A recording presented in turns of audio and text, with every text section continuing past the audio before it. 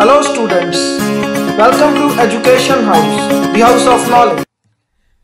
Today we study concepts, theory, master questions.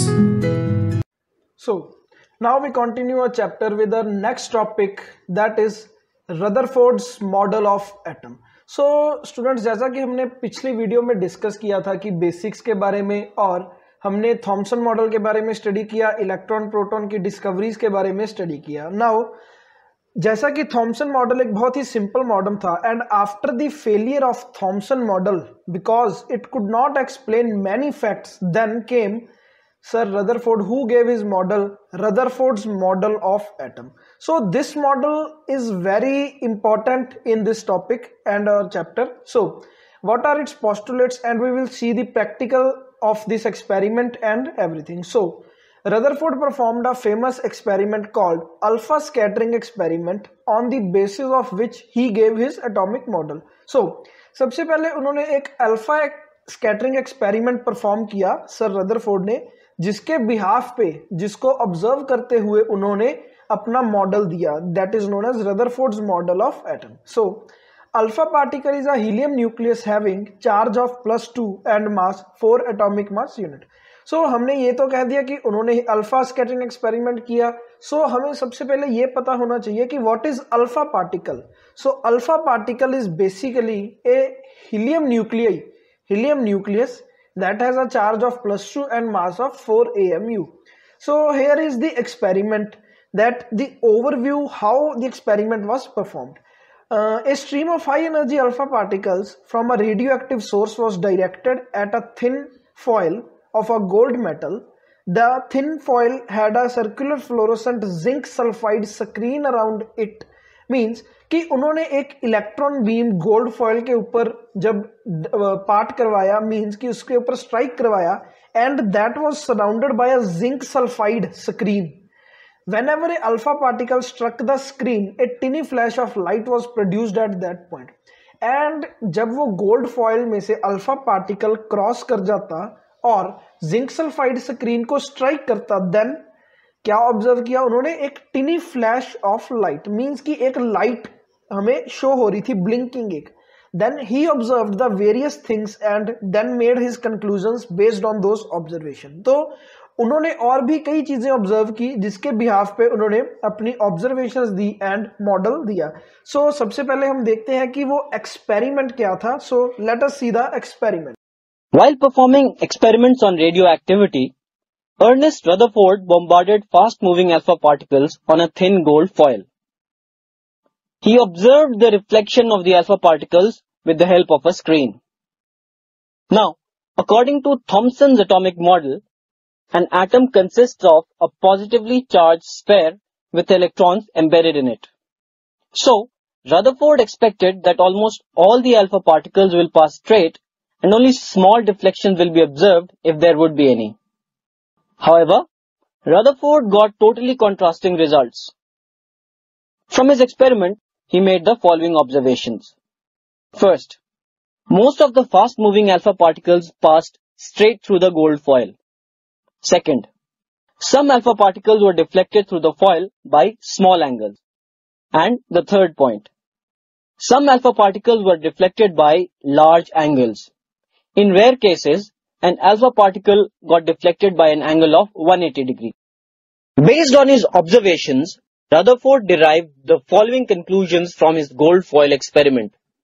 First, since most alpha particles passed through the gold foil without any deflection, most of the space inside an atom is empty. Second, very few particles suffered a deflection from their path. Now this means that positive charge occupies very little space inside an atom. Third and final point, as a small fraction of particles got deflected completely by 180 degree, all positive charge and mass of gold atoms are present within a very small volume inside the atom. This was our alpha scattering experiment. Now we will see what were the observations made on the basis of this alpha scattering experiment. So the first observation was, most of the alpha particles passed through the gold foil undeflected. Here we can see that particles are passing through the gold foil and striking the zinc sulfide screen, and that is the first observation. Most of the alpha particle passed through the gold foil undeflected, means they moved in a straight line path without any deflection. Second observation, a small fraction of alpha particle was deflected by a small angle, means some particles, a very few particles were deflected at a small angle. Here we can see that like this, and these particles, these are deflected at some angle than their straight line path. Third observation, a very few alpha particle, approximately 1 in 20,000 bounced back, that is were deflected by nearly 180 degree. Means ki out of 20,000 particles, just one particle came back at 180 degree on a path on initially which it goed.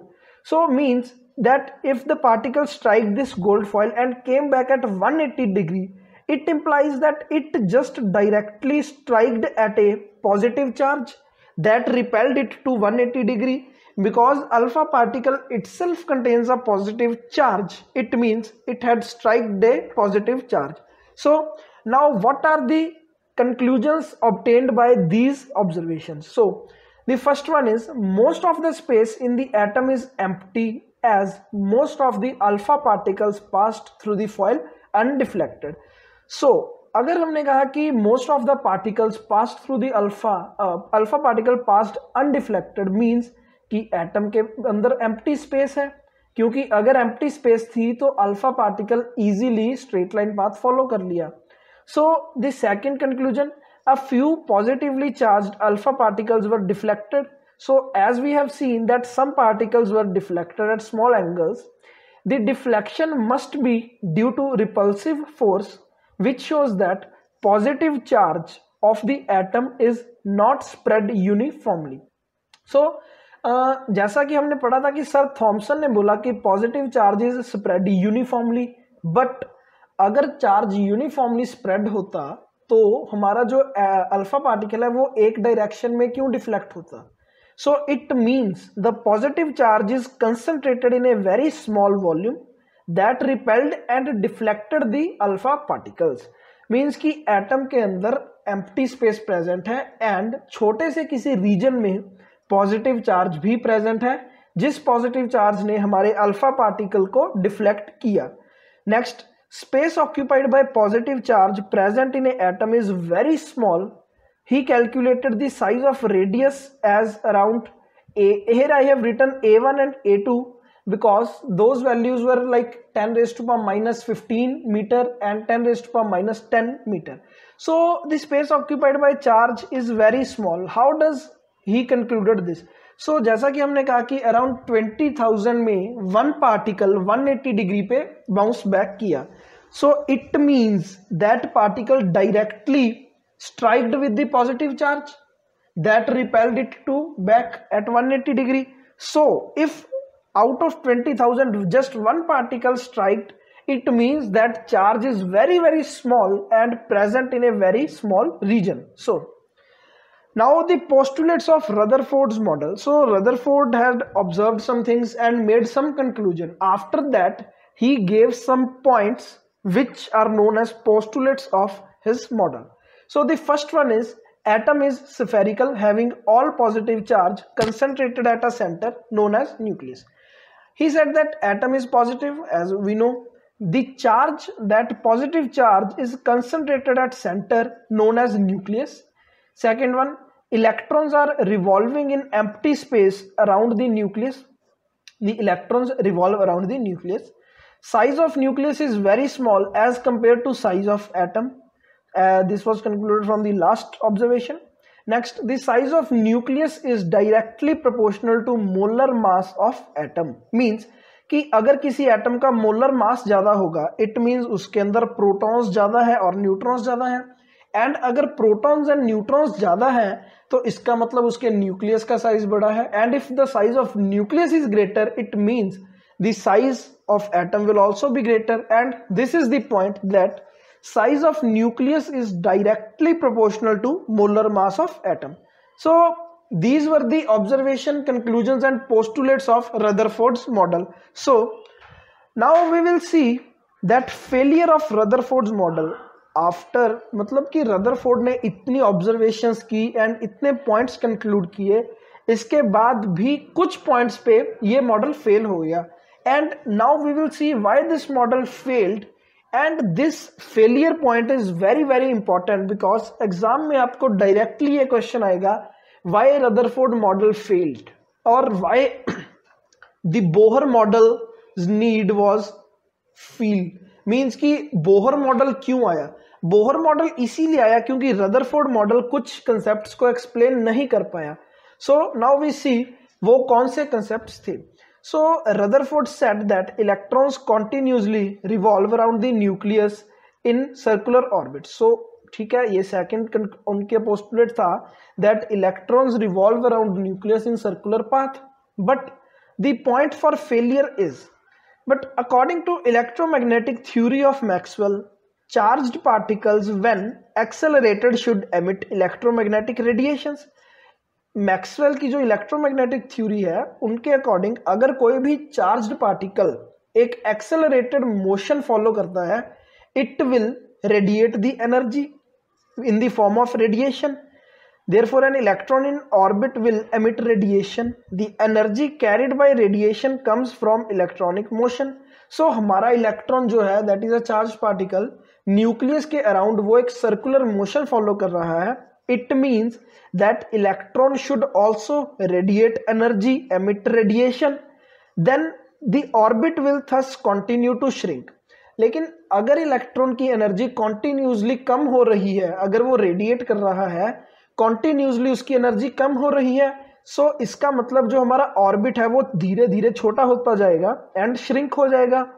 According to calculation, electron should take only 10⁻⁸ seconds to spiral into the nucleus. सो अगर जो scientist ने calculation की उनके according अगर ये point true है that the charge particle emits radiation, तो हमारा 10⁻⁸ सेकेंड्स में न्यूक्लियस में फॉल हो जाएगा and it will collapse the atom. But this does not happen. Thus, the Rutherford model cannot explain the stability of an atom. This point caused failure of Rutherford's model. But हम जानते हैं कि ऐसा नहीं होता. जो हमारा एटम है वो स्टेबल होता है, इलेक्ट्रॉन है जो उसके अराउंड रिवॉल्व करता है. बट रदरफोर्ड ये एक्सप्लेन नहीं कर पाए कि जो मैक्सवेल की थ्योरी कह रही है वो गलत क्यों है या वो चीज उनके मॉडल में एप्लीकेबल क्यों नहीं है. सो इस वजह से रदरफोर्ड मॉडल फेल हो गया था. एंड देन इसके बाद साइंटिस्ट बोहर आए, नील्स बोहर, उन्होंने ये चीज भी क्लैरिफाई की एंड बोहर्स मॉडल दिया था. So this was all a Rutherford's model of atom. So in the next lecture we will study Bohr's model and next electromagnetic theories. So if you like the video, please share it with your friends and subscribe to our channel. Thank you.